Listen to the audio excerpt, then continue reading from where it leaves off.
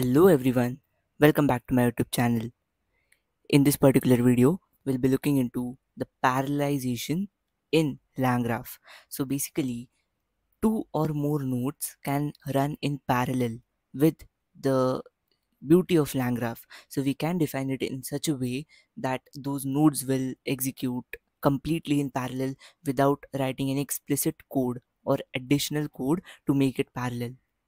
So now in this particular video, we'll be looking into a simple example of fetching the data from multiple sources in parallel and then summarizing it to get the final result.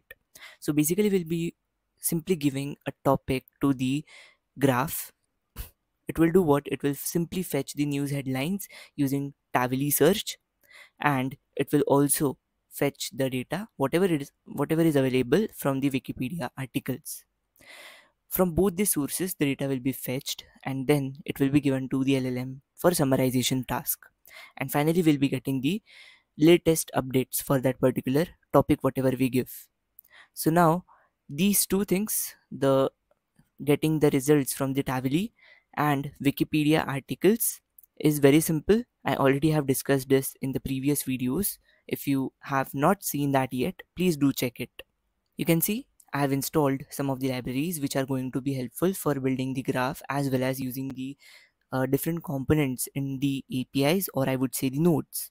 So I would recommend you to simply import all these libraries, and then we'll be simply loading our model, whatever we are using. So over here I'm using the Grok model from the Grok API. The model name is Llama 3.3, and the same way whatever we use to do before, the same way I'm going to import it and use it. I'll also be requiring the Tavily API key, so you can simply get it from the Tavily website. From their official website, you can generate a simple Tavily API key and use it. Next, just to check whether the LLM is working, I have simply executed this cell. Over here you can see the LLM is working fine. Now we'll be creating a state.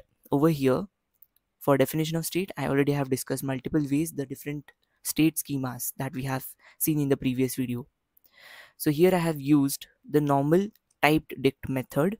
Over here we have three state variables, that is the topic, the summary, and the knowledge. So basically this topic is nothing but the input from the user. From whatever you would say the query the user will be putting, that will be stored in this particular topic state variable.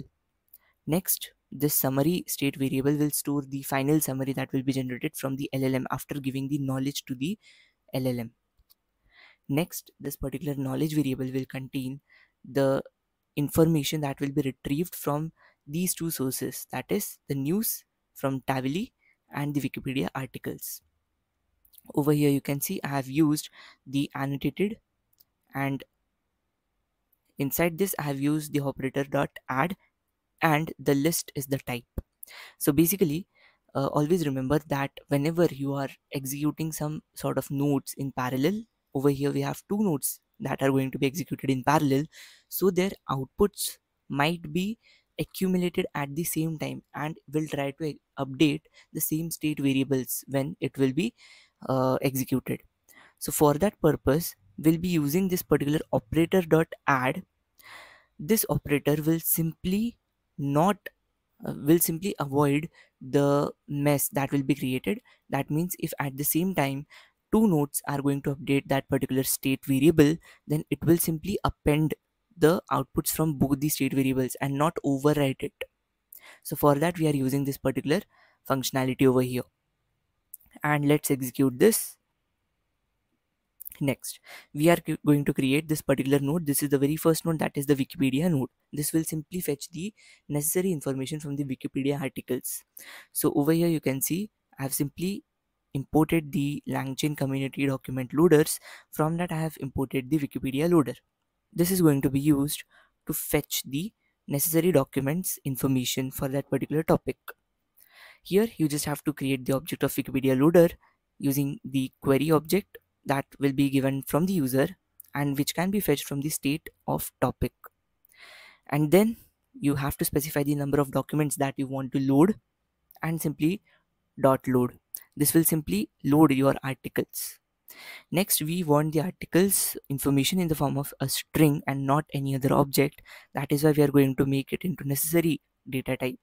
So we'll be using dot join, and from that we'll be only fetching the doc.page content for the doc in articles. So if we are getting two articles, from both these articles we'll be only storing the page content from it, and we'll join it with the help of the dot join, and it will be in the form of a string, and this will be stored in the context variable.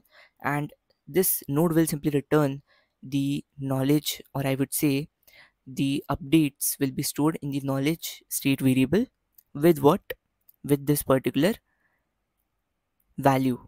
So basically this context variable will be updated into the knowledge state variable.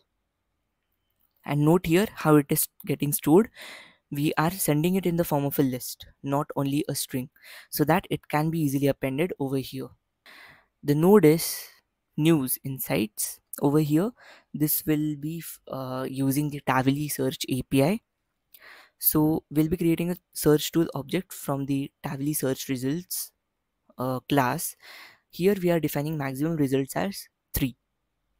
So this object is created. Now we'll be invoking this particular object with the help of the topic that the user has given, and which has got already updated in the state. So state of topic will be passed over here, and whatever results are going to be fetched from the Tavily API, that will be stored in the results variable. Now again we want it to be in the form of a string, so that is why we are using the dot join function. Inside this we are iterating over all the results, and we are simply fetching the doc of content which contains the actual information, and which is excluding the different metadata. This article variable will be containing the final string results, and will be updating it in the state variable knowledge. Again here we are updating it in the form of a list and not a string. So now if these two nodes executes parallel, and at the same time if we get the information from this particular two different nodes, then these two will be appended in the knowledge variable. It won't be overwritten, it will simply be appended. Now next we'll be creating the summarization node. So this summarization node is nothing but a simple node which will be calling the LLM, which will fetch the state variables knowledge, which contains the information from both the Wikipedia and the Tavily search API. This knowledge will be sent to the LLM just to summarize it in a proper way, so that it can be presented in the form in front of user, so that it will be readable as well as understandable. So over here you can see we are simply fetching the state of knowledge variable in the context variable. We are writing a simple prompt: summarize the following information on the topic, and here we'll be passing the user topic with the given context. Now we'll invoke the LLM object with this particular sort of information that we have provided in the prompt, along with the system message: you are a tech analyst. That's it. This will simply return the reply from the LLM, and this reply will then be stored in the summary state variable. Basically it will be updated in the summary state variable, whatever we have created in the actual state. So I hope this thing is clear. So these three are the nodes that we have created, and to make you clear, only these two nodes, the wiki insights and the news insights, these two nodes will be running in parallel. I'll be showing you the graph how it actually looks, after which everything will be clear. So now we'll be creating this particular graph. Here we have taken the state graph object, inside which we have passed on the schema. We have created three nodes. Then see how we have added the edges. So first edge is nothing but from the start to the wiki insights node. Next edge is nothing but from the start node to the news insights. Now over here you can just imagine, from your start node it is getting redirected to two different nodes, and since it is getting redirected to two different nodes from the single node start, that is why it is going to happen or execute in parallel. So these two nodes, wiki insights and news insights, will take place, or I would say will execute in parallel. Next, once this is executed, the wiki insights and the news insights, both these nodes will then pop out to the summarize topic node. That's it. And the summarize topic node will then go to the end node for stopping the execution. We'll then compile the graph. Let's execute this. And over here you can see we'll now simply display the image of the graph, how it will look. See, over here you can see the start node goes parallelly, or I would say at the same time, to the news node and the wiki node. These two nodes will happen, or these two nodes will execute in parallel, and then it will simply go to the summarize topic node. Once this is executed, it will go to the end node. So this is our very graph. I hope till here it is clear. Now we'll see the execution of this particular graph, how it will take place. So now over here you can see I have simply called the particular graph to execute it. Inside this I am passing the state variable as topic Apple Vision Pro launch. So basically this will fetch the latest news from the internet as well as from the Wikipedia. Then finally I'll be displaying the actual summary that will be created from the last node. So let's execute this. See how it is getting executed. First, the this news insight has got executed, then the wiki insights, and then the summarize topic node. And you can see over here the summary that is getting generated. I have printed it in markdown. So if you could see from this particular scenario that has got taken place, you could simply tell that this news insights has got executed first, then the wiki insights, and then the summarized topic. Then where is the parallel thing has gone?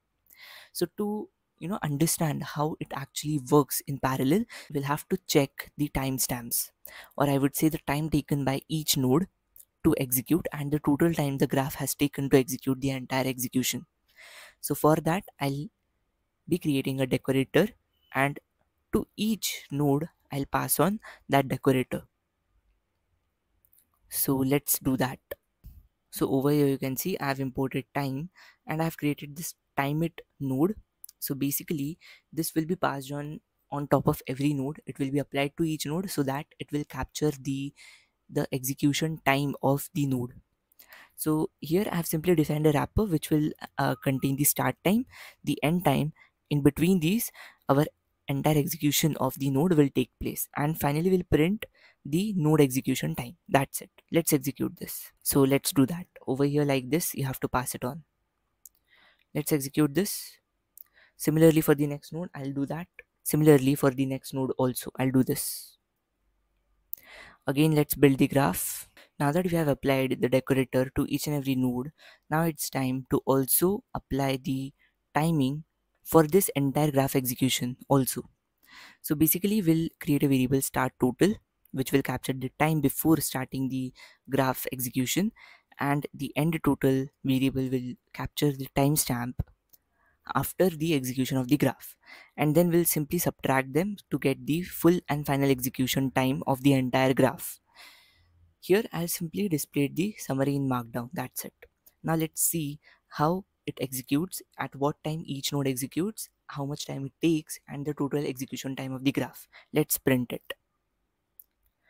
First node has taken 1.69 seconds, second node has taken 4.22 seconds, and third node has taken 2.84 seconds.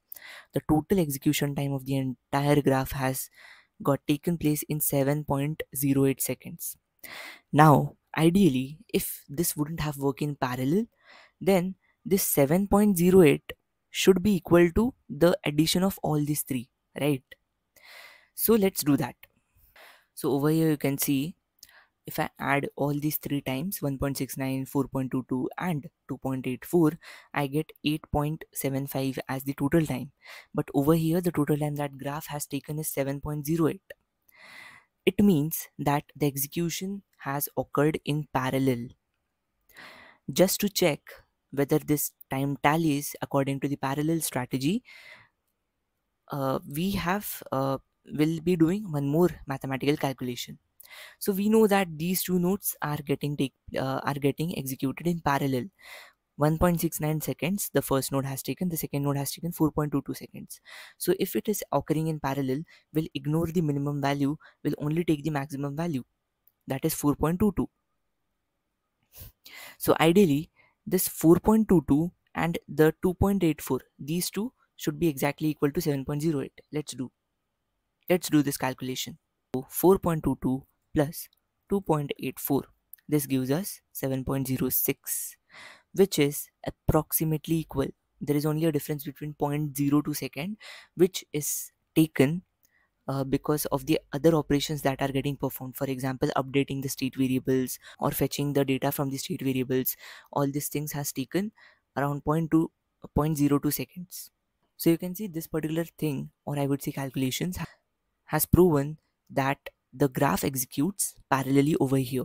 So this is the beauty of the LangGraph.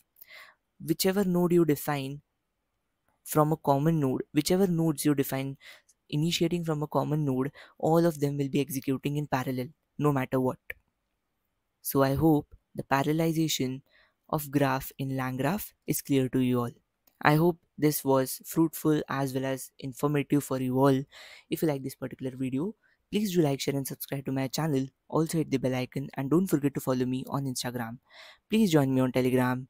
Thanks for watching. Have a good day ahead.